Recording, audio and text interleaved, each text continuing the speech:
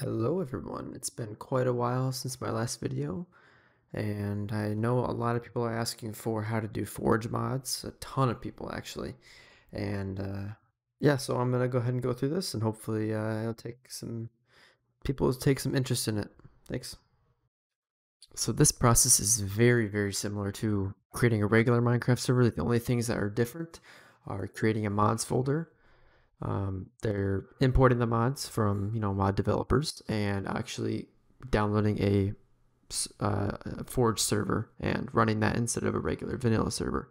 And it's really easy. We're going to go through it. And so let's just start off by obviously heading to the top left of your Google Cloud platform, heading down to Compute Engine, and let's create a virtual machine. So you put in the name, put in the location you want it to be in. For my instance, I'm just going to do this one. And then machine type. So this is very important when you want your, specifications of your server. So if you're running a very dedicated server, you're going to want these ones. Obviously, if you're up to like 1,000 plus, it's all situational dependent. So do what you think is best. And testing is always good as well. So for this video, I'm just going to do something not too insane, but it'll be okay.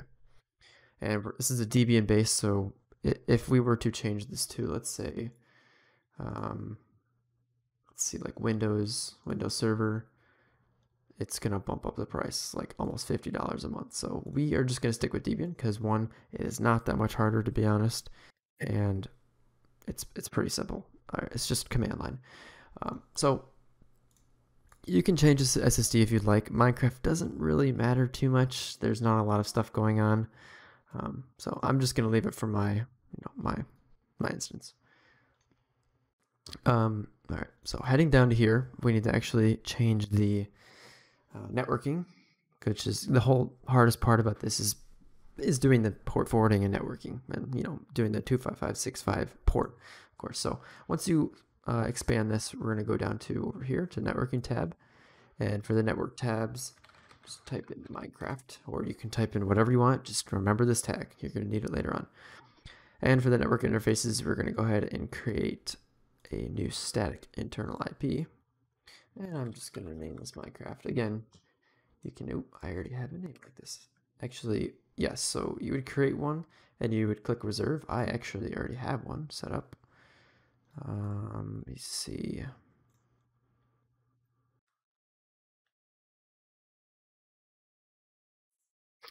Here it is. So this would be your external IP. It would show up right here as soon as you click your primary and you reserve a static internal IP, and then it would show up down here, external IP. And don't worry about port forwarding, we will do this later. And click done. So you're going to see that, yep, it's all set. And that's about it. And we're going to go ahead and click create. And I will be back once this is started up. So before we actually start working inside of the server and SSH into it, start running commands, we are going to set up the network. So if you guys aren't aware, the fundamentals of running a public Minecraft server is port forwarding. Okay. So for port forwarding a Google Cloud platform, it's very straightforward compared to going into the gateway of your network, home network, and risking, getting DDoS and all this stuff. Obviously, Google Cloud Platform already comes with DDoS protection. So you're going to go to the hamburger in the top left and head down to VPC network and firewall. And from here, we are going to create rules. I actually already had this in, so I will delete this and I will do it fresh. But yes, you are going to hit the firewall, create a new firewall rule. So I'm just going to name this Minecraft again. Network priority doesn't matter. Specific target tag. So the target tag is what you named when you were creating the instance. That's what I said. You can name it whatever you want. Just remember it. So in my case, I set it as Minecraft. And IP ranges do not matter. Actually, this is going to be 0.0.0/0/0. And ports. So TCP 25565. That's all you need. Very simple. That's how you port forward for your Minecraft server. And you are going to be done. And once that is created, we can actually head back to our compute engine and we can connect to it.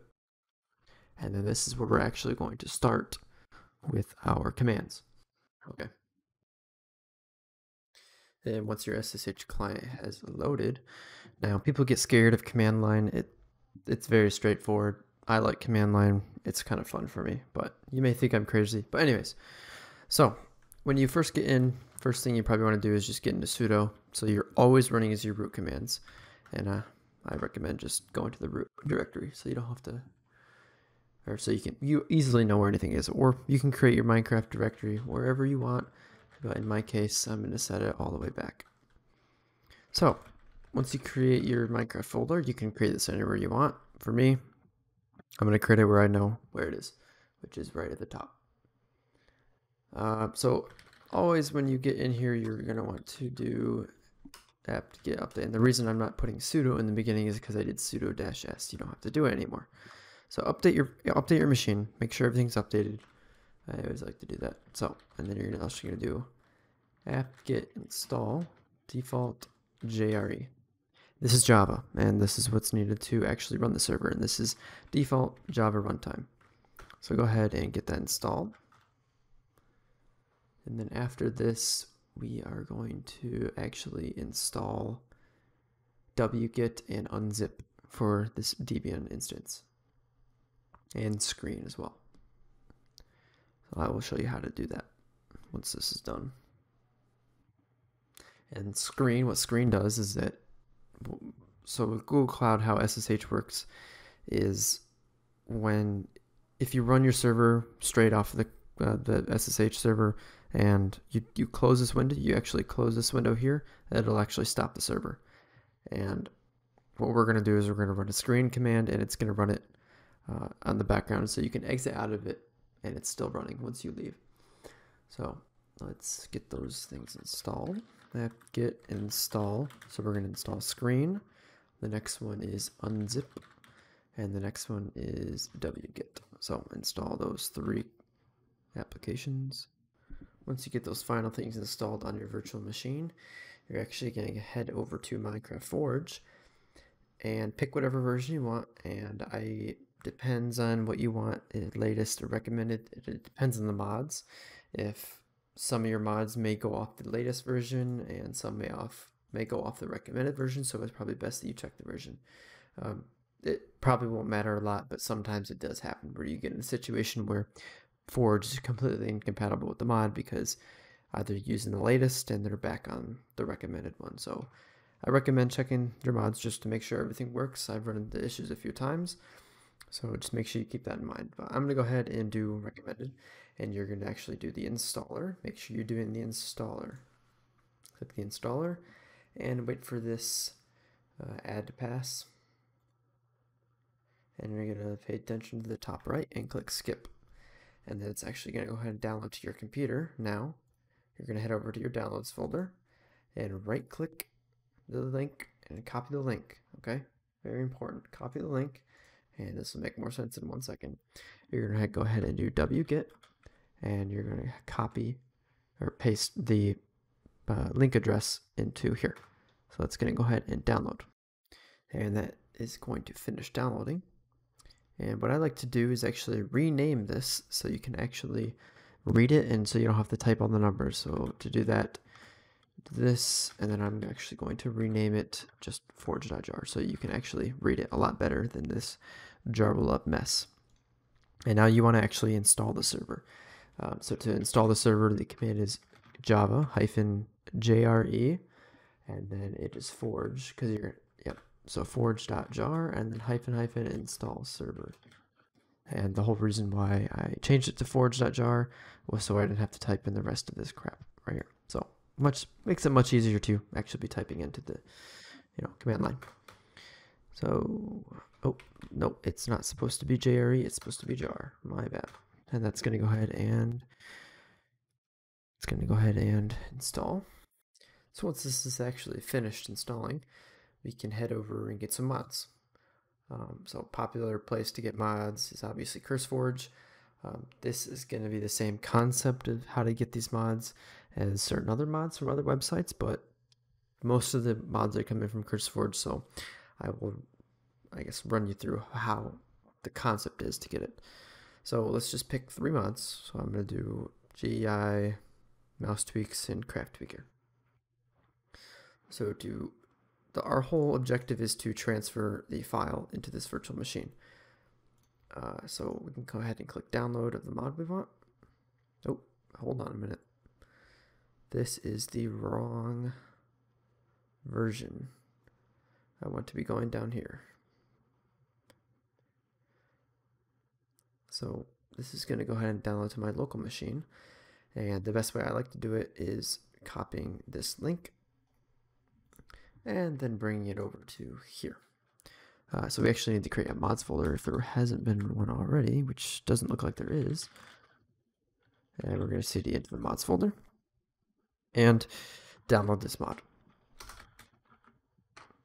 So now the mod is in there. I'm not going to worry about having to change the name of this just because I'm probably never going to ever run a command off of it. So the second mod, download. Yep, correct version.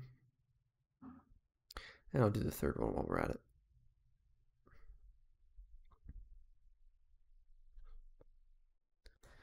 So, copy the link, head here, wget it, it's downloaded. And third one, wget it, got it. All right, good. So now we have 3 mods. 3 mods.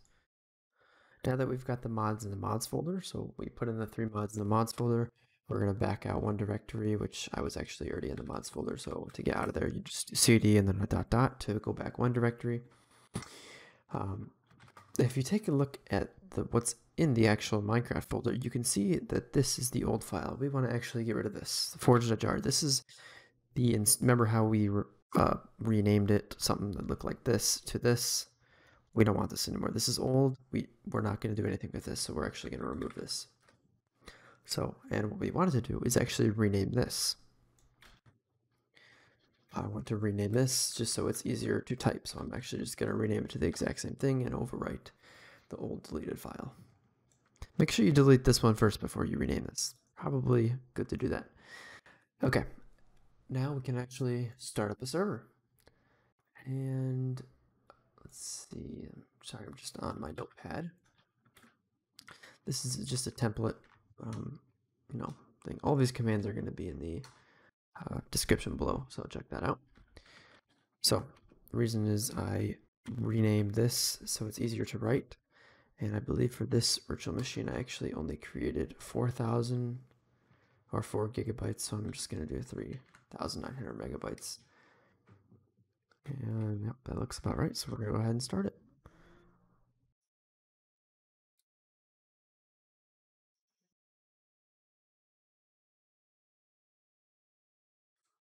Aha, the EULA. So, to edit the EULA and change for the false to true to accept the EULA, you have to use a text editing program, and you can use whatever you want. I am going to use Vi, and I know some people would judge me for using Vi, but that's just the way I like to use it. So if you don't know how to do it, just follow my way. If you know how to do it another way, feel free to do whatever you want to do. So we're going to do Vi EULA.text. And then you're going to press I on your keyboard and use the arrow keys to go to the false or edit whatever you like to edit. And change false to true. Press escape. Hold shift and do colon. So you need to put colon and a WQ and press enter. The right stands for, or the W stands for right, and the Q stands for quit. So now that if we go back into it, you can see that it is the same. So. All right, so now we can actually start up the server. And I will be back once this is started up. Now that my server has finished starting up, we got the done. And we're going to head over to the actual Minecraft client. You should obviously have the correct Forge version installed. This is the recommended one, which we downloaded earlier. and make sure that it's the same one running on your server as well. And you also want the same mods. All right, so I remember we downloaded the JEI, mouse tweaker, and craft tweaker. So head over to multiplayer, and to get the server, we should head back to our cloud platform and copy the external IP. Head back over to Minecraft, add the server, and give it a second. There we go. So we can log in. We'll have the stuff on the side. Good enough, blah, blah, blah, blah, blah. Who cares? All right, cool, working. And yep, so JEI is working. Something we could probably do to test it is not sure. But regardless, we got it working. Mods are installed. So I hope everybody enjoyed this. I will be coming out with a Q&A video soon because I know there are lots of questions, and I will address many of them, like how to use screen. Actually, I'll go in screen a little bit in detail after this, what I'm going to say. I'll go over screen, maybe how to do FTP, many questions that a lot of people have asked.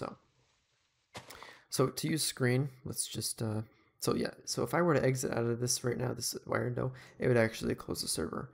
And you're not going to want to have this up 24/7, because even if you shut down your computer, this is going to close. So what you want to do, stop the server, and we want to run the server again.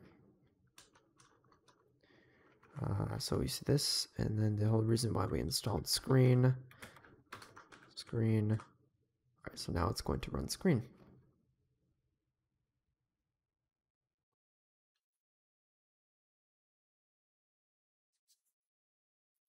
And it's going to run it again.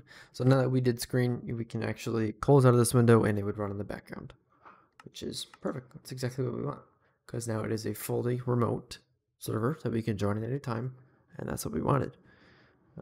Post your questions. The ones that obviously are going to be asked a lot will be answered, and I'm looking forward to reading your comments, and I hope you guys have a good day. Thank you guys for watching, and see ya.